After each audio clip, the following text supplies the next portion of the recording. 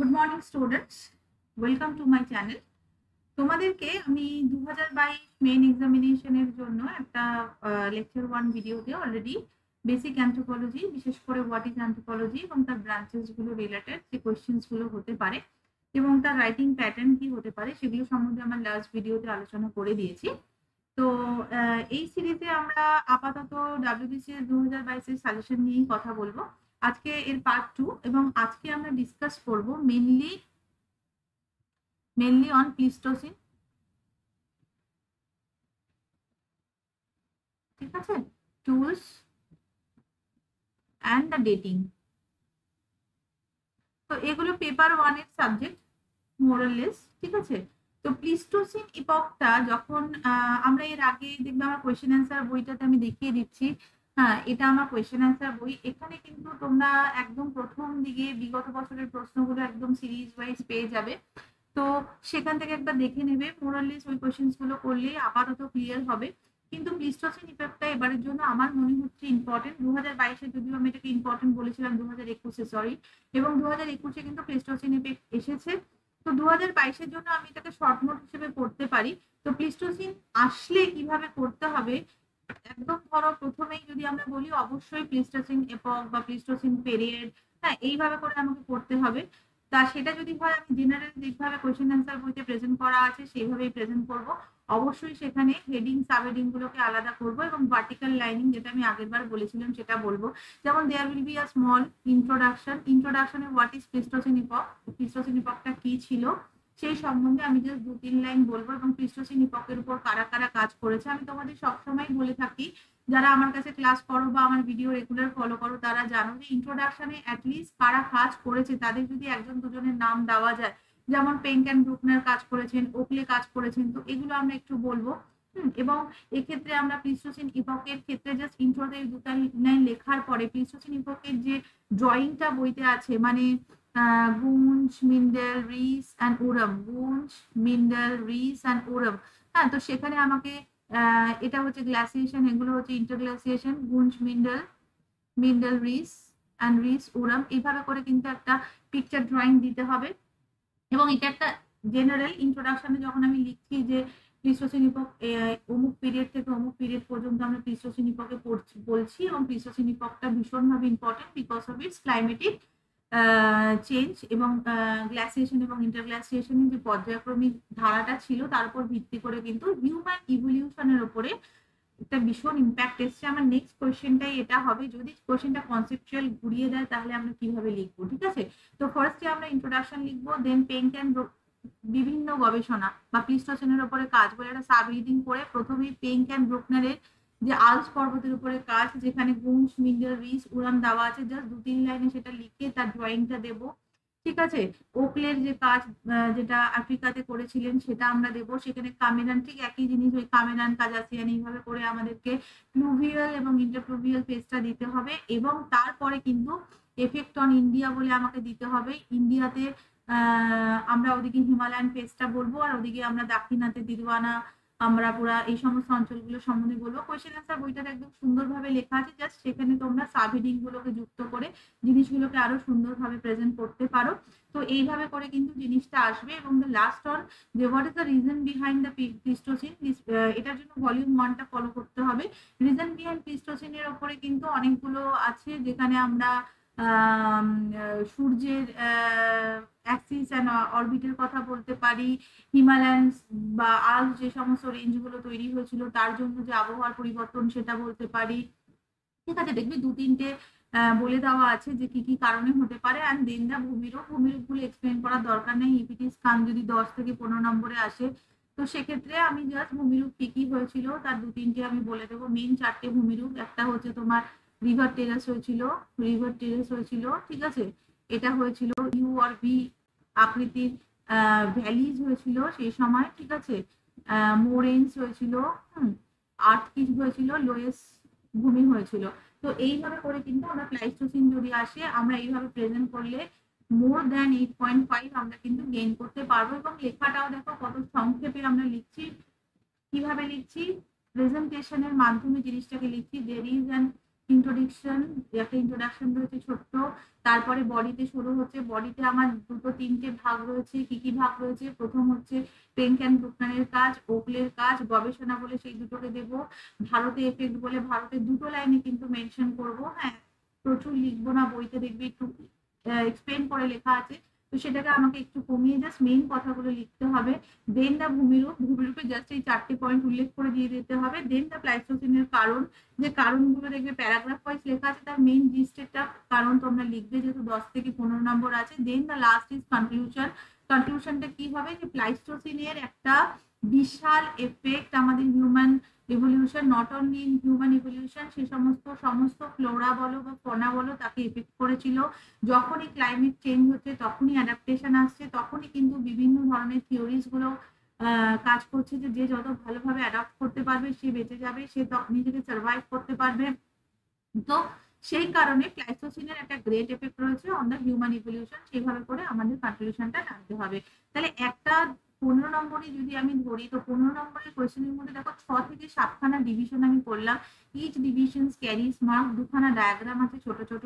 এগুলো করতে কিন্তু বেশি সময় লাগে না। এটাতে যদি 15 মিনিটস থাকে, হার্ডলি 10 মিনিটস লাগবে জিনিসটাকে সুন্দর করে প্রেজেন্ট করার জন্য।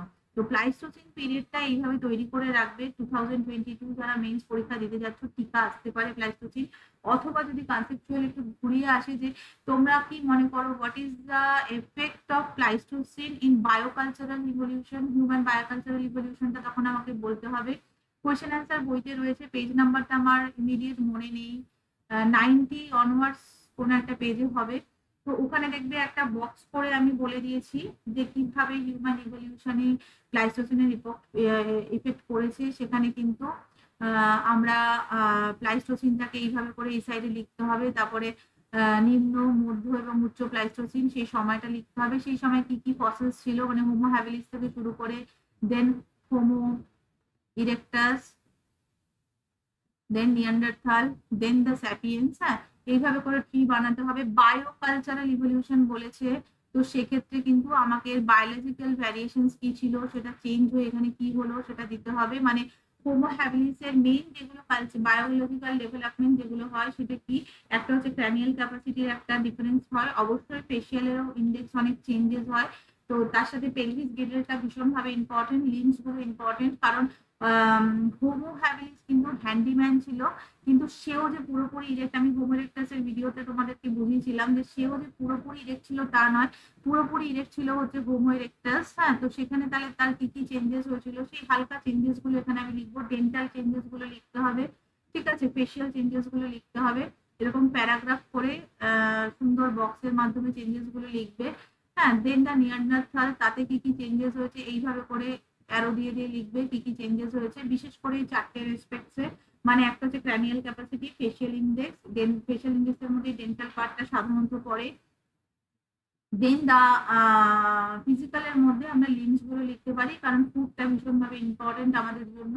জাস্ট ছোট ছোট করে, এখানে কিন্তু এক্সপ্লিসিটলি কিছু লিখতে হবে না, জাস্ট মেজর কি চেঞ্জ হয়েছে সেটুকু লিখলেই আমার হবে। এবং পেলভিস, যেটা মানে পেলভিস পার্টটা যে আস্তে আস্তে ছড়িয়ে গামলার মতন হচ্ছে, যাতে আমি উপরেরটাকে পুরো সোজাভাবে ইরেক্টলি ধরে রাখতে পারি, সেই জায়গাটা কিন্তু আমাকে মেনশন করতে হবে। দেন দা হোমোসেপিয়েন্স, দেন দা মডার্ন ম্যান। হ্যাঁ, তো এইভাবে করে কিন্তু আমাকে দিতে হবে। এবং এই সময়টা ধরে প্লাইস্টোসিনের যে যে ফেজ গুলো গেছে উচ্চ প্লাইস্টোসিন পর্যন্ত, সেটা আমাকে এক্সপ্লেন করতে হবে। কারণ প্লাইস্টোসিনের একদম শেষ পর্যায়ে আমি কি দেখেছিলাম, স্যাপিয়েন্স চলে এসেছে। এইবার আসছে এর কালচারাল ইভলিউশন। কালচারাল ইভলিউশন বলতে তো অনেক কিছুই বোঝায়, কিন্তু আমরা টেকনিক্যাল টার্মের সাথে সাথে ওই সময় মানুষ কি কি কালচার শিখেছিল, মানে হোমো হ্যাবিলিসরা বিশেষ করে কিভাবে থাকতো, ঠিক আছে, তাদের গোষ্ঠীগত জীবন ছিল, ছোট ছোট চেষ্টা করতো কমিউনিকেট করার, মানে এই জায়গাগুলো একটু দিতে হবে। হোমো ইরেক্টাসের কিন্তু অনেক বেটার, কারণ তারা গোষ্ঠীগত তো থাকতোই, তাদের ভয়েসেরও একটা ব্যাপার ছিল, তারা যেহেতু আগুনের আবিষ্কার করেছিল। হ্যাঁ, এরকম স্মল স্মল ওয়েতে আমাকে জিনিসগুলো লিখতে হবে। Culture of America is very important. I will make a video for this later on. I will try to give it by this week. তো এই জায়গাটা আমাকে লিখতে হবে। দেন নিয়ান্ডারথালের কি কালচার ছিল। হ্যাঁ, কালচার বলতে কিন্তু টুল মেকিং এর সাথে সাথে আমার যে কোয়েশ্চেন অ্যান্সার বইটাতে যেটা আছে সেটা on the basis of the tool making technique, ঠিক আছে। তো যখনই বায়োকালচারে আসবে, ওখানে কিছুটা বায়োকালচারে লেখা যায়, যেহেতু আমি ফসিলসটা উল্লেখ করছি, এবং তার টেকনিক্যাল যে ম্যাটেরিয়াল কালচার সেটা কিছুটা আর হাতিয়ারের সাপেক্ষে উল্লেখ করছে, কিন্তু সেটুকু ইজ নট এনাফ। তোমাকে কিন্তু বায়োলজিক্যালি কি কি ডেভেলপমেন্ট হয়েছে তার সাথে সাথে পাশাপাশি কিন্তু তার টেকনিক্যাল ডেভেলপমেন্টও দিতে হবে। ওকে, তো এই জায়গাটা আমাদের কিছু মাইনেটলি করতে হবে। দেন দ্য হোমোস্যাপিয়েন্স এলো, তারা কিভাবে ডেভেলপ হলো এইভাবে কিন্তু আমাদেরকে ব্যাপারটা দিতে হবে যে কি কি কালচার ইউজ হতো, কি কি টাইপের টুলস টেকনোলজিস ইউজ হয়েছে। হ্যাঁ, যেমন আমরা একদম দেখেছি হ্যাবিলিস সাধারণত হাতুড়ি পাথর পদ্ধতি ইউজ করেছে, মূলত কোট টুল বানিয়েছে। ইরেক্টাসটা কিন্তু তার সঙ্গে আরেকটু ডেভেলপ করেছে। নিয়ান্ডারথালরা যখন এলো তারা কিন্তু তখন অলরেডি তোমার নিয়ান্ডারথালে আমরা ডিসকয়েড মেথড দেখে নিয়েছি, চলে এসছে, ঠিক আছে। এবং স্যাপিয়েন্সরা আরো বেশি সুন্দর ব্রেড টুলস বানাতে শুরু করে দিল। হ্যাঁ, তো আবার প্যালিওলিথিকে যেটা আমরা মেন দেখেছি। তো এই জায়গাগুলো পড়ে আমাকে স্পেশালি এই জায়গাগুলোকে ফোকাস করতে হবে এবং হোয়াট ওয়ার দেয়ার কালচার, কিভাবে তারা কালচারাল ডেভেলপমেন্ট করেছিল। এটা কিন্তু বাই আ চার্ট একটা বক্সের মধ্যে আমরা দিতে পারি, আলাদা আলাদা করেও দিতে পারি, বাট আলাদা আলাদা করে দিতে গেলে এটা অনেক বেশি সময় সাপেক্ষ হয়ে যাবে। তো তোমরা যদি কেউ এটাকে লিখে আমাকে পাঠাতে পারো তাহলে আমি কিন্তু দেখে দেবো। আমার ইমেল আইডি তোমরা জানো আশা করি।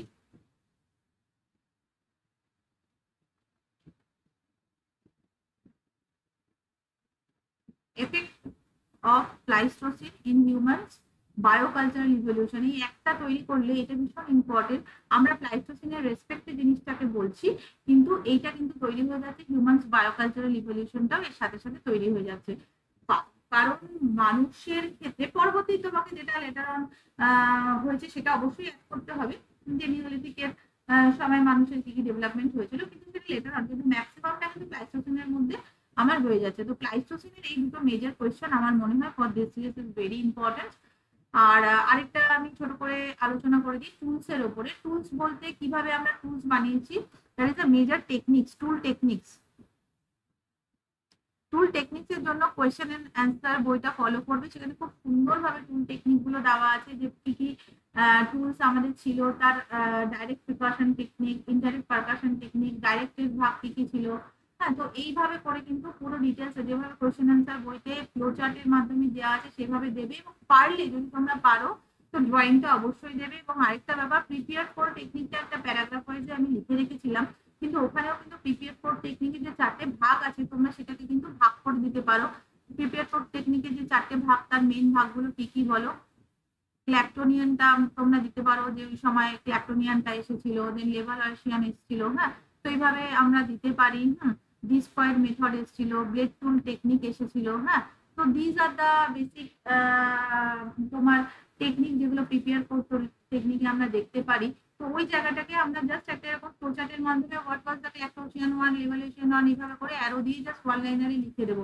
আমাদের কিন্তু অনেক কিছু লিখতে হবে এমন কিছু নয়, বাট আমাকে এইটুকু, যিনি এক্সামিনার তার কাছে এইটুকু আমাকে ইনফরমেশন দিতে হবে যে এই ব্যাপারটা এইভাবে এসেছে এবং আই নো দিস ওয়ান, যাতে এক্সামিনার বুঝতে পারেন যে যে লিখছে সে এটা সম্বন্ধে ওয়াকিবহাল হয়েই লিখছে, ঠিক আছে। তো এই জায়গাটাকে আমাকে টুল টেকনিক দিতে হবে। এবং আরেকটা ভীষণ ইম্পর্টেন্ট কোয়েশ্চেন টুল টেকনিকের আমার এবছরের জন্য মনে হচ্ছে মাইক্রোলিথিক টুলসের একটা ছোট টিকা আসতে পারে। খুব সুন্দরভাবে কোয়েশ্চেন অ্যান্সার বইতে আমি লিখে দিয়েছি। এবার সেখানে মাইক্রোলিথিক টুলস গুলোকে এক্সপ্লেন করা আছে। এবার আমি তোমাদের আগেও বলেছিলাম মানুষ যত ডেভেলপমেন্ট করেছে তার মানে এই নয় যে আগেরটাকে পুরোপুরি বাদ দিয়ে দিয়েছে, সেখানেরও বেশ কিছু মেজর টুলস কিন্তু ইউজ হয়েছে। যখন লিখবে তো কম্বিনেশন অফ দিস টু কিন্তু লিখতে হবে, কারণ মাইক্রোলিথিক টুলসে তোমাকে কখনোই যদি শুধু মেসোলিথিক টুলস বলে তাহলে পুরোটা লিখতে হবে, মাইক্রোটা বলে তাও তুমি উল্লেখ করে মাইক্রোটা লিখতে পারো, ঠিক আছে। আরেকটা আসতে পারে দেখতে gradual development of tool technique, সেখানেও কিন্তু এই সেম প্রসেসটা ইউজ করতে হবে। আমার মনে পড়ে গেছে মোস্টলি পেজ নাম্বার 24 আছে। হ্যাঁ, না 94 আছে, 94 কি 98 হোয়াটএভার আমার ভুলে গেছি, এরকম একটা মনে পড়ছে না।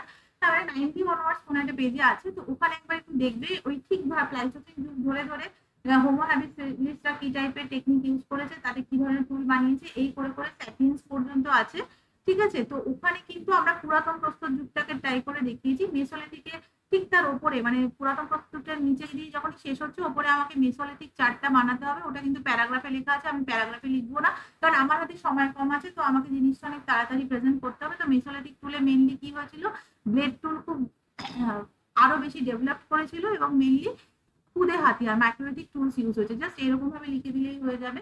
দেন মেসোলিথিকের পরে আমার আসছে নিওলিথিক, সেখানে নতুন টেকনিক বলতে গ্রাইন্ডিং অ্যান্ড পলিশিং, আর কি কি টুলস হয়েছিল, মেনলি আমি চাষের উপযোগ্য টুলগুলো এখানে দেখেছি। হ্যাঁ, তো প্রিভিয়াস টুলস গুলো অনেক বেশি পলিশড হয়েছিল, কারণ I can write the polish tools. হ্যাঁ, যেখানে আগের মেথড গুলো ব্যবহার করে যে টুলগুলো বানানো হতো, সেই টুলগুলোকে মানুষ আরো সুন্দরভাবে পলিশ করেছে। ঠিক আছে, তাহলে এই দুটো ভেরি ভেরি ভেরি ইম্পর্টেন্ট। আর একটা আসছে হচ্ছে আরেকটা টপিক সম্বন্ধে আমি আজকে তোমাদের বলবো, that is dating method. Dating method 2022 তে ভীষণ ইম্পর্টেন্ট। ডেটিং মেথডের জন্য আমরা রিলেটিভ ডেটিং এবং অ্যাবসলিউট ডেটিং দুটোকেই করতে হবে। কোয়েশ্চেন অ্যান্সার বই ফলো করবে এবং ভলিউম 1 বইটা ফলো করবে। ডেটিং মেথডের পুরো হোয়াট ইজ ডেটিং মেথড, ঠিক আছে, এটা ভালো করে পড়তে হবে। What are the different types of dating method, এবং প্রত্যেকটা টাইপ যখন তোমাকে ছোট টিকা দিতে পারে রিলেটিভ ডেটিং মেথড, বা ছোট টিকা দিতে পারে অ্যাবসলিউট ডেটিং মেথড, তখন তোমাকে কিন্তু একটা ইন্ট্রোডাকশনে what is dating and under that one relative dating মেথডটাকে লিখে 3-4টে রিলেটিভ ডেটিং মেথড সম্বন্ধে কিন্তু আমাকে এরকম ট্রি করে দেখিয়ে অ্যাটলিস্ট 2-3 লাইন হলেও এক্সপ্লেন করতে হবে যদি টিকা আসে। আদারওয়াইজ যদি রিভার্টেরিয়ালস বা তোমার স্ট্র্যাটিগ্রাফি যদি নর্মাল টিকা আসে, তাহলে স্ট্র্যাটিগ্রাফিটা যেহেতু খুবই ছোট, তো সেক্ষেত্রে কিন্তু আমরা অবশ্যই ইন্ট্রোডাকশনে what is dating method and stratigraphy comes under the relative dating method. দেন আমরা এইরকম একটা ডায়াগ্রাম দিতে পারি যেখানে স্ট্র্যাটিফাইড করে আমরা দেখিয়ে দিতে পারি which one is the oldest and which one is the youngest. তো this is the old one and this is the young one. ঠিক আছে, এইভাবে করে আমাকে দেখিয়ে দিয়ে দেন everything we have to put an advantage and disadvantage দিতে হবে তার সাথে। তো এইভাবে করে আমরা 3টে আমার মনে হয় টিকার জন্য এবছরের জন্য খুব ইম্পর্টেন্ট, সেটা হচ্ছে কার্বন ডেটিং এবং আর্গান ডেটিং মেথডটা আসতে পারে। তো দেখবে কোয়েশ্চেন অ্যান্সার বইতে যেই ফরম্যাটে আছে সেই ফরম্যাটেই করবে। অ্যাডভান্টেজ অ্যান্ড ডিসঅ্যাডভান্টেজ গুলো ওখান থেকে সুন্দরভাবে জাস্ট ওখানে প্যারাগ্রাফ ওয়াইজ আছে, ওটাকে নর্মালি আমরা যদি বুলেটস আকারে ভার্টিক্যাল লাইনিং করে দিই তাহলে বেশ ভালো হবে জিনিসটা। তাহলে ডেটিং মেথড থেকে আমরা what is dating method, radio active dating method, এই দুটো, এবং কার্বন আর ইয়েটাকে ওই যেটা বললাম ডেন্ড্রোক্রোনোলজি, যে 4টে আমাদের আছে সেটের মধ্যে, তার মধ্যে কার্বন ডেটিং আর্গান ডেটিং দুটোর মধ্যে যে কোনো একটা মেবি আসতে পারে এজ আ টিকা।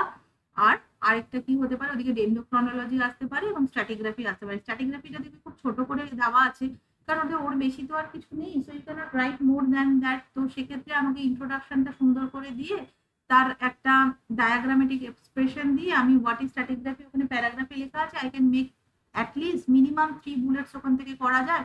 3টে ভার্টিক্যাল লাইন ওখান থেকে আমি করলাম। Then give the advantages, relative dating এর অ্যাডভান্টেজ যা হবে যে এর মাধ্যমে আমরা একটা আনুমানিক সময়কাল নির্ণয় করতে পারি। ঠিক আছে, এটা আমরা দিতে পারি। এটার মাধ্যমে সেই সময়কার যে সমস্ত আর্টিফ্যাক্টস তাদের একটা আনুমানিক সময় নির্ধারণ করে তাকে ক্রনোলজিক্যাল অর্ডারে সাজিয়ে আমরা তৎকালীন প্রাগৈতিহাসিক যে সমস্ত ধারণা সেটা সম্বন্ধে অবগত হতে পারি। তাহলে এটা যদি তোমার অ্যাডভান্টেজের মধ্যে আমরা দিই, ডিসঅ্যাডভান্টেজের মধ্যে অবভিয়াসলি এরই উল্টোটা হবে, যেহেতু এই জিনিসটা সেটা আনুমানিক নির্ধারণ হচ্ছে এবং এটা অনেক সময় কিছু ইনফরমেশনের এদিক ওদিকও হতে পারে। তো এই জায়গাগুলো কিন্তু আমাদেরকে একটু ভালোভাবে দেখতে হবে। তার মানে আমার একটা ছোট্ট ইন্ট্রোডাকশন থাকবে, একটা বডি থাকবে, অ্যাডভান্টেজ থাকবে, ডিসঅ্যাডভান্টেজ থাকবে এবং কনক্লুশন। মানে ওই ডেটিং মেথডটা অবভিয়াসলি প্রত্যেকটা dating method is very very very important for making the clear view of human civilisation as well as evolution. মানে হিউম্যানের বিবর্তন কিভাবে হয়েছে সেটা জানতে গেলে তার material culture as well as তার বায়োলজিক্যাল কালচার কিভাবে ডেভেলপড হয়েছে, তার জন্য কিন্তু ডেটিং মেথড গুলো খুবই উল্লেখযোগ্য। তো that will be the conclusion for every dating method. ঠিক আছে, তো এইভাবে করে আমাদের জিনিসটা প্রেজেন্ট করতে হবে। আরেকটা খুব ইম্পর্টেন্ট ফর আর্কিওলজিক্যাল যে সমস্ত মেথড গুলো আছে, কিভাবে আর্কিওলজিক্যাল ফাইন্ডিংস কে আমরা সাজাচ্ছি, ফর দ্যাট ভলিউম 1 বইটা ফলো করবে।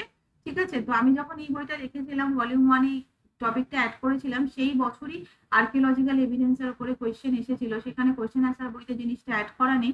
তো সেই ক্ষেত্রে ভলিউম 1 থেকে জিনিসটা একটু দেখে নেবে। ইটস ভেরি এক্সপেডিশন, হ্যাঁ, কিভাবে আমরা খনন করছি বা এক্সপ্লোরেশন উৎখনন করছি, হ্যাঁ, তো এইগুলোকে কিভাবে করতে হয়, what are the methods of that, সেগুলো তার কি জিপিএস মেথডটা ভীষণ ইম্পর্টেন্ট, কিভাবে সেটা আমার কাজে লাগে, কি আসতে পারে ওটা। তো এইভাবে করে আমরা করবো। তাহলে আজকে আমরা কিন্তু মেনলি 3টে টপিক ডিসকাস করলাম। একটা হচ্ছে প্লিস্টোসিন, ঠিক আছে, প্লিস্টোসিন থেকে মেজর দুটো কোয়েশ্চেন আমি বললাম।